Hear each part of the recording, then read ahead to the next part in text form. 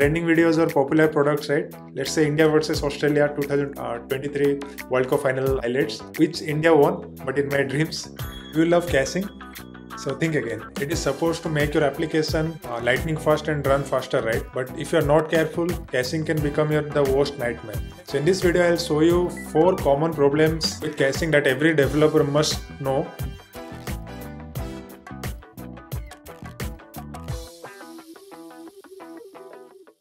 Hey everyone, welcome back to our channel.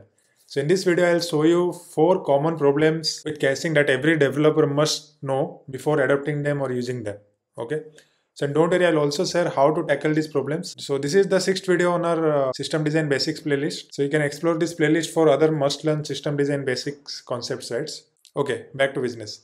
So as we know, caching is used to store frequently accessed or requested data for faster retrieval. So if you don't know the basics of caching, pause this video, watch my detailed video on caching and then come back to this video.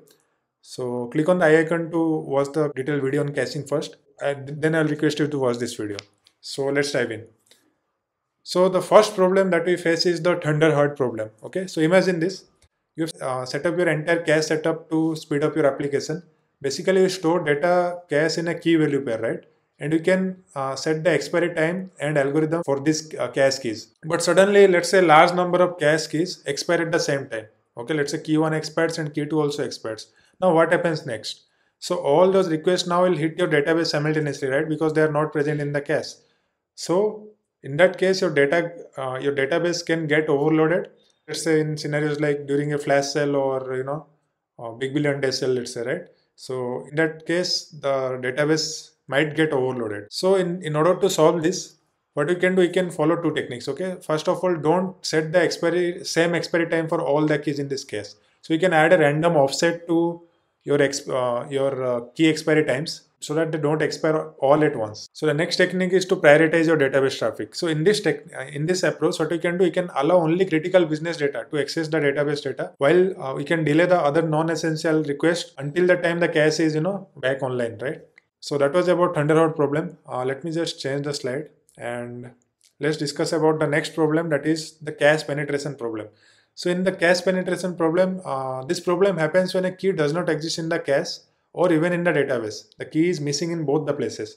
So then what will happen? Your application will keep querying the data for both the cache and database simultaneously, right, which is not present in both of them. So this will put unnecessary pressure on both the cache server and the database server. So how do we deal with this then? In order to deal with this, what we can do, we can cache a null value for non-existent keys. That means we can set up our cache such that if something is not present in the cache as well as in the database, what you can do, you can set a null value for that non-existent keys in the cache, right? So that the request will terminate at the cache level only. Or in the second technique, what you can do, you can use a Bloom filter, which is like a pre-check tool, whether a particular key is existing in the database or not. So using Bloom filter, we can determine if a key might exist before hitting the database. Okay. So in this layer, we can include a layer of Bloom filter here. If the key doesn't pass the filter, you save your database from unnecessary extra queries. Okay.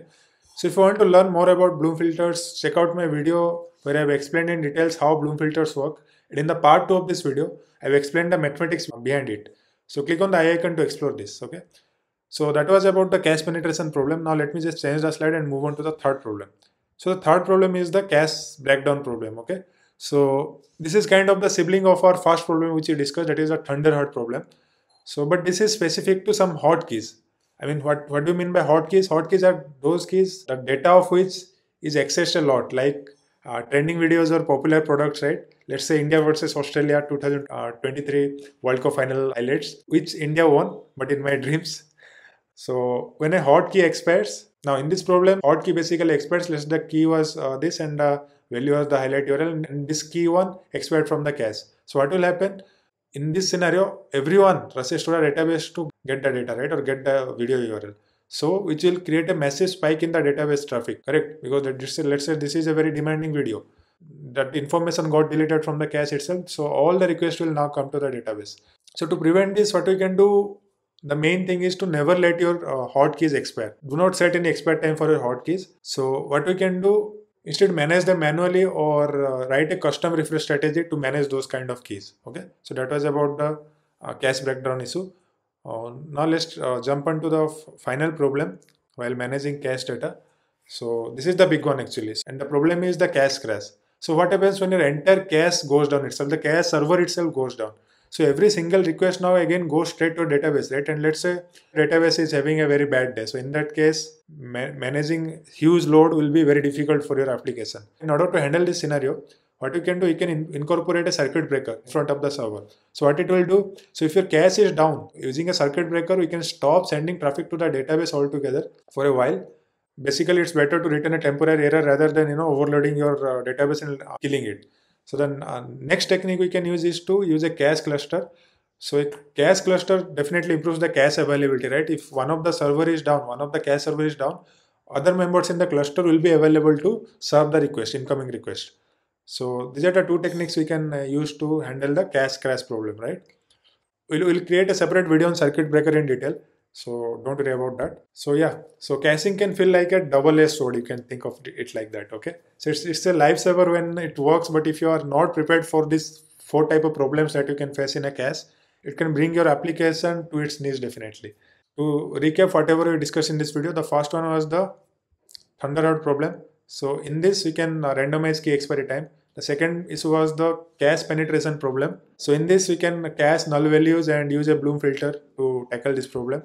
The third problem is the cache breakdown problem. So the key to tackle this problem is to never let your hotkeys expire or set a custom strategy for their expiration. So the final problem was the cache crash problem. So here we can use a circuit breaker or use cache clusters to tackle this problem. So yeah, so that was about the four different kind of problems in cache servers. So if you found this video helpful, don't forget to like it and share this video and subscribe to my channel for more such tech content like this. So also check out my playlist on system design where we combine system design concepts with real life use cases. Click on the icon above to explore the playlist. You can also check out my other playlist on learn out of the box where we discuss about this type of interesting tech topics, and you will definitely find it interesting and you will definitely love it. So click on the icon and explore that playlist. If you got any doubts about whatever we discussed in this video, put them in the comment section. I will be sure to answer them. So we're targeting to reach 1800 subscribers by the end of the next month. So keep supporting. So thank you for watching this video and I'll see you in the next one. Thank you.